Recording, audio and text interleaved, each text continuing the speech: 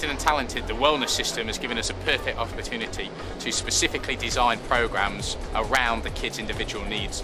For example, we have a lot of team players but also a lot of individual players that need specific programs to help them progress in their sport. A perfect example of two different people there are Jack Lyon, who's a talented young footballer, and he's a program specific to help him improve in his team game, and Peter Spencer, who is a potential 2012 athlete.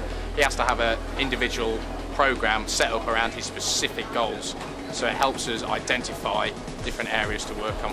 As an athlete, I prefer to work on my running and my cardio.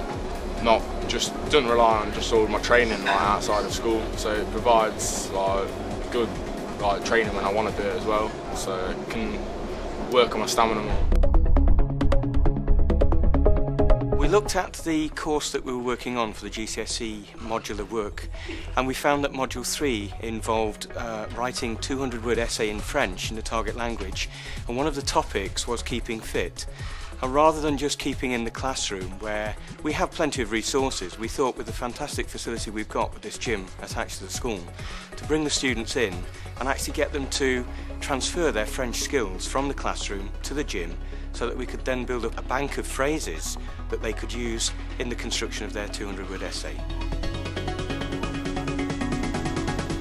Well, in the old GCSE coursework we used to do pulse rate experiments, investigations, measuring the pulse rate using against the wrist or the throat.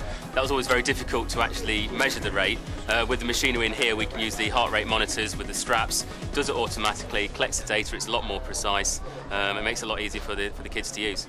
It actually speeds up the process. It means there's a lot more data to be collected. It means we can actually put it into a better graph. That means they can get better results and they can work to get higher grades.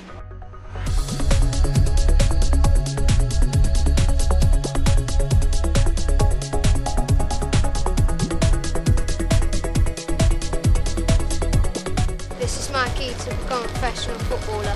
This is my key to being a better athlete. This is my key to gold at London 2012. This is my key to wellness.